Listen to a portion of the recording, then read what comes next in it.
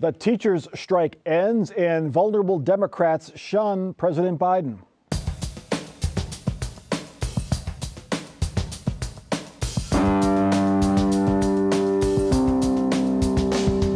Welcome to Columbus on the Record. Technically, the Columbus teachers' strike does not end until the union ratifies the tentative agreement, but it appears the labor dispute has ended. That is good news for students and parents because classroom learning would begin on Monday.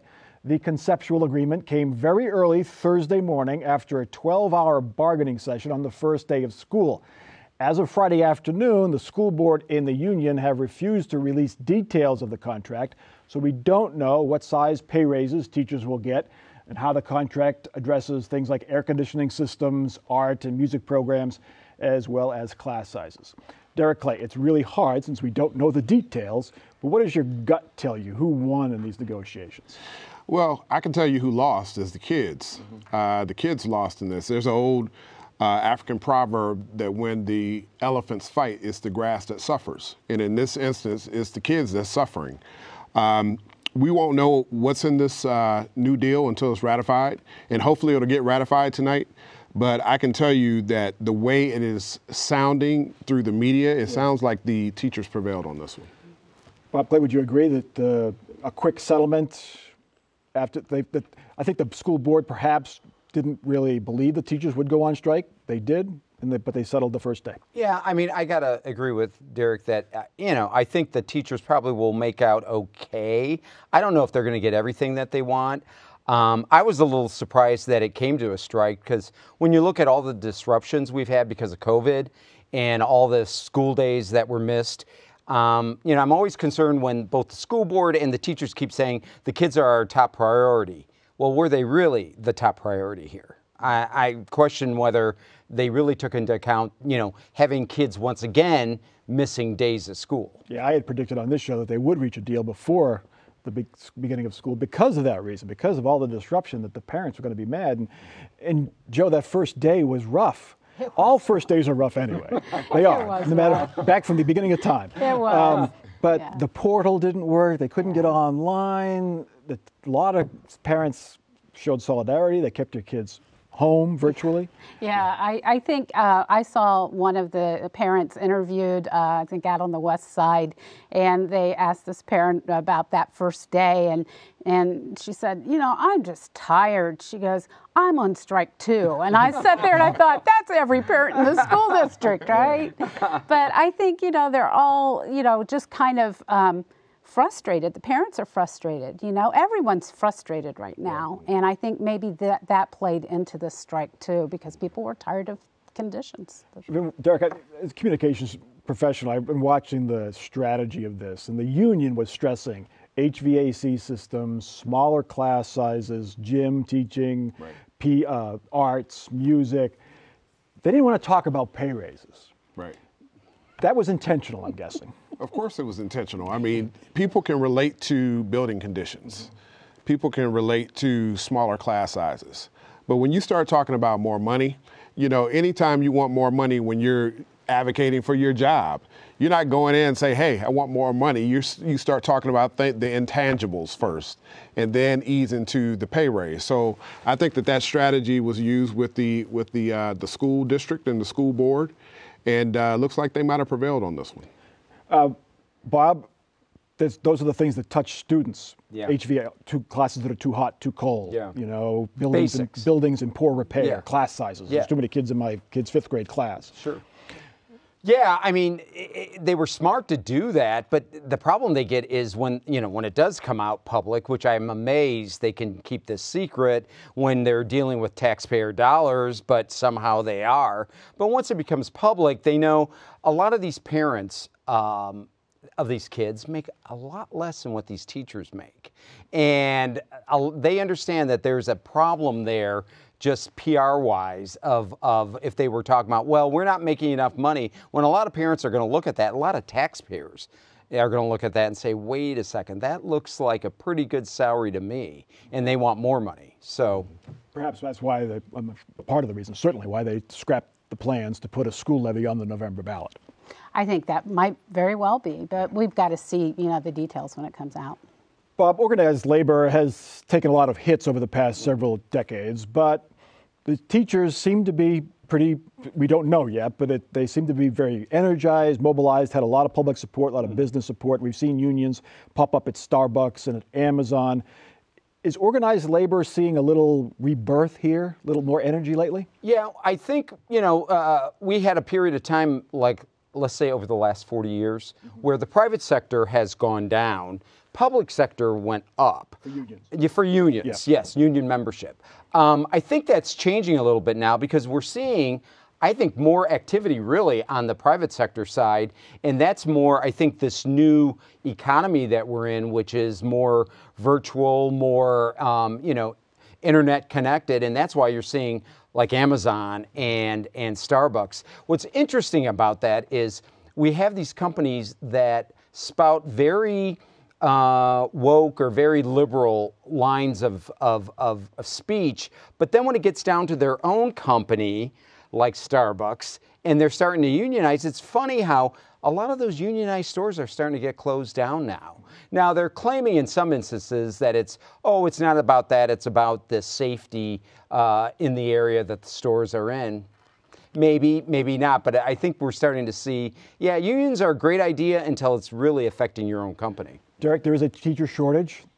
So supply and demand, if there's a short supply of teachers, that's going to give them more leverage, plus the union. Do you think those two things are here to stay? Do you think the unions will take advantage of that and get more for their workers? Unions will definitely take advantage of that, but COVID really changed the game for everybody because when everybody was forced into a virtual situation where they had to work from home and they saw that it could work, now folks are to Joe's point, it makes it easier when you can have a work-life balance. And I think that that's really what this is about, work-life balance. Joe, do you see the school department, there was a lot of calls during this dispute to change how the school department operates, fewer administrators, more money for the classroom, more money for building maintenance. Do you see this as a point where the school district might change the way it operates, or is it just get through this and forget about it, move on to the next one? Oh, who knows? I can't even guess what the school district's going to do. Every time I think it's going to do something, it does something different. So, Mike, I think the only way the school district will change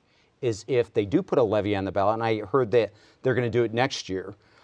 If it goes on the ballot and it goes down, and when they're then forced to cut and make changes, I think they finally will. But I don't think they will until they're forced to. All right. First, Tim Ryan started running away from the left wing of the Democratic Party. He said he agrees with Trump and not Obama on trade in one ad.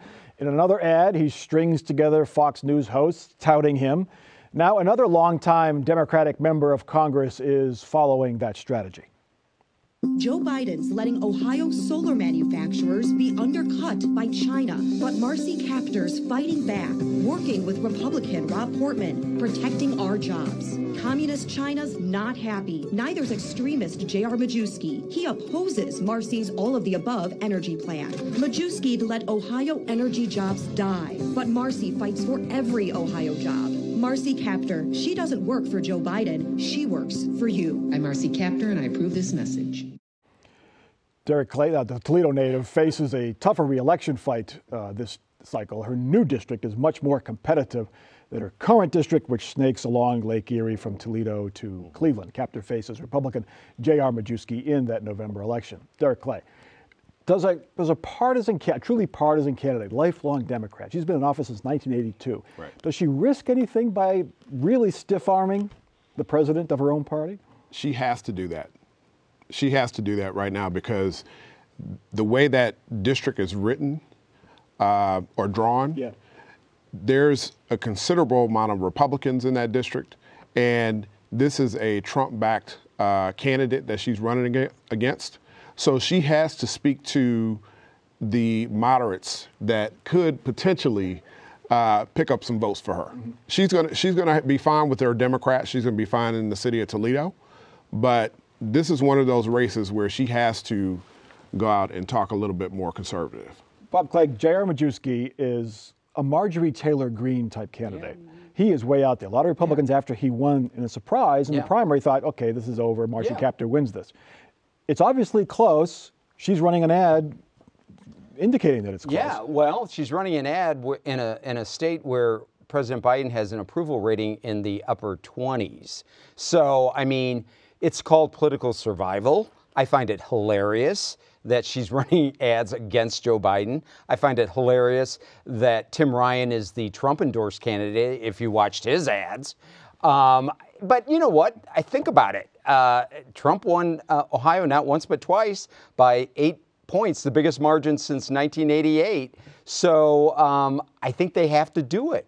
But I think it's ridiculous when you look at both of them and you look at the way they voted in Congress the last 2 years, 99% of agreement with Joe Biden and his policies. But Joe, Marcy Kaptur is basically running in a new district. So there are probably a lot of voters there who don't know who she is. Folks like us know who people are because we're political junkies. But she's basically reintroducing herself or introducing herself for the first time to these voters. She is. And you got to remember that J.R. Majewski's doing the same thing. The difference is that Marcy Kaptur has a long history that you can look at and you can see where she stood on various issues. So anyone who wants to find out if she really does stand with Joe Biden, just go look at, has she sided with President Biden on his major issues. The thing is that I'm not convinced that Joe Biden is bad in all cases for her, because with the Democrats up there are some things happening right now, some Democratic proposals being passed, and they're looking at those things thinking, oh, this is really good. And if they go look at her record and she's standing with Joe Biden, that's not a negative thing. So now J.R. Majewski could run negative ads pointing out Marcy Kaptur's voting record, but he doesn't probably have a whole lot of money. Does the Republican National Committee pump a lot of money into his campaign, given his participation in the January 6th Capitol Hill riot? He didn't get charged at all up there, but he was there. Well, it depends on what the poll says. I mean, if the poll is close, you're going to see a whole bunch of money dumped into that race, right? But if it's not close, then they will not waste time on that race. I can tell you this much. Marcy Kaptur has always been a steadfast advocate for Northwest Ohio, not just the city of Toledo, but for all of Northwest and Northeast Ohio. Joe Biden, the date's been announced early September, the groundbreaking for the Intel plant in New Albany. He's going to be there. Mike DeWine will be there. Yeah. Who else is going to be there, Bob? Gosh, I think a lot of people are going to be there. It'll be interesting. It'll be interesting because I'm wondering if, does Tim Ryan come? Does Nan Whaley come? I don't think Tim Ryan will. I think he is just so worried about Joe Biden being so radioactive here in Ohio that he's just going to stay as far away as he can. He's never going to mention him. I don't think it's going to work for him. I think in the end it's just going to be too much. He's not going to be able to prevail. I kind of think maybe Tim Ryan might. And the reason I'm saying that, I think they'll all be there is they were when it was announced. If you looked at January when this was announced, you saw the Republicans, Democrats, anyone that thought they could, get some kind of credit for it, they were there. Because in the end, this produces jobs. It's a huge deal. And it's all about American manufacturing and making those semi-computer things here at home. The chips. Right. And you're making them here at home. So I think that's something that plays well, and it plays along with what Tim Ryan's been saying on the campaign trail. But he'll get his picture taken shaking hands with Joe Biden that'll be used in ads. Is that worth the trade-off? I don't know if he's going to take a picture with Joe Biden at this event, but this event is really not about Joe Biden. Yeah. It's about the people of Ohio in this state winning economically. That's what this is about. So I think that you will see Tim Ryan there, and I think that he will utilize that to catapult his message of taking care of the Ohio worker, because he is the America First candidate. Till he's not. All right, our next topic. One issue on which centrist Democrats differ with their president is student debt forgiveness. President Biden's order to forgive up to $20,000 in college debt likely pleased the 1.8 million Ohioans who have school loans. It angered others who feel it favors only those who go to college. Tim Ryan said waiving student debt sends the wrong message to Ohioans without a degree working just as hard to make ends meet. J.D. Vance says something similar calling it a bailout for those least in need. Joe Ingles, this really is a tricky political issue, but it does affect a lot of Ohioans. It does affect a lot of Ohioans, and I'll tell you, it affects a lot of the younger voters who haven't particularly been engaged. So there's a new voting population for you right there. But I think the other thing, if you look at it, the problem is the way that we finance student aid in this country, in our schools anymore, it's gotten out of hand in a lot of cases, and a lot of these students are coming out with huge debts. And if you look at the who has that debt, they're more likely to be first-time college goers. They're more likely to be minorities and people who maybe didn't have well-heeled parents who had savings to help them go through. So the thing that this is helping, people who don't need it.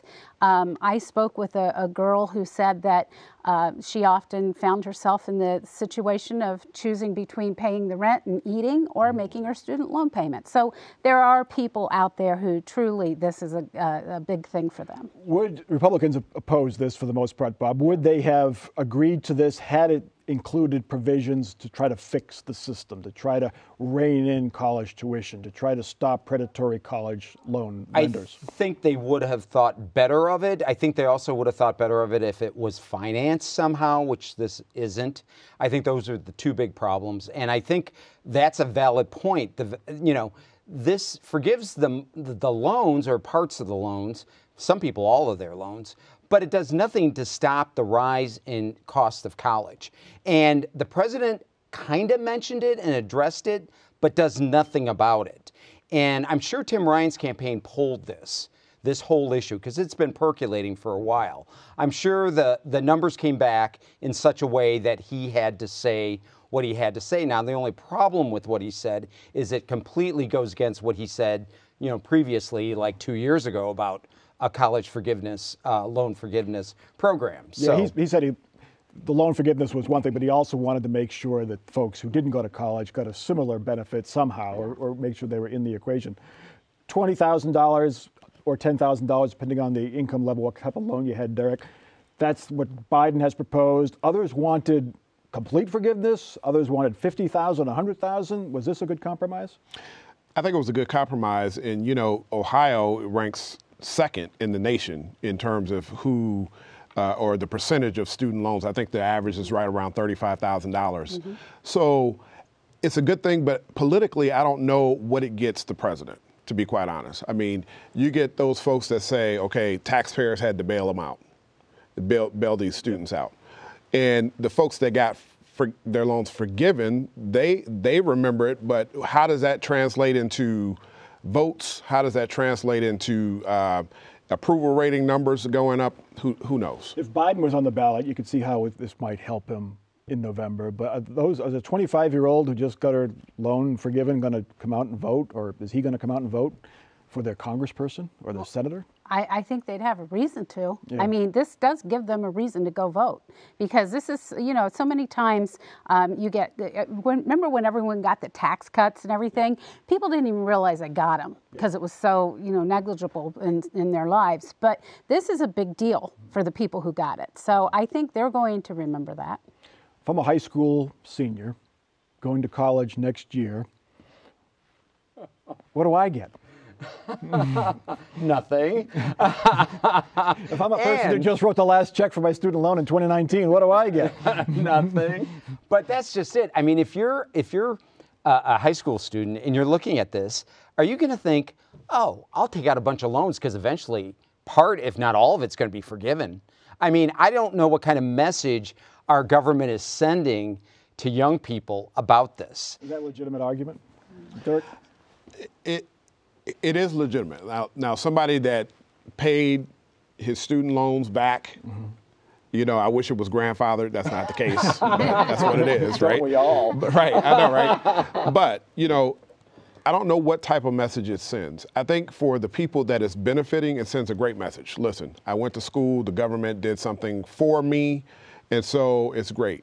Moving down the road, I do think we need to figure out how to make higher education more affordable for students moving forward. All right, let's get to our last topic. Tougher gun regulations are back before state lawmakers, and a Republican is pushing them. State Senator Matt Dolan's bill would allow judges to take guns away from people undergoing court-ordered mental health treatment. It would expand background checks for buyers under the age of 21. It would also use federal COVID recovery money to pay for mental health treatment.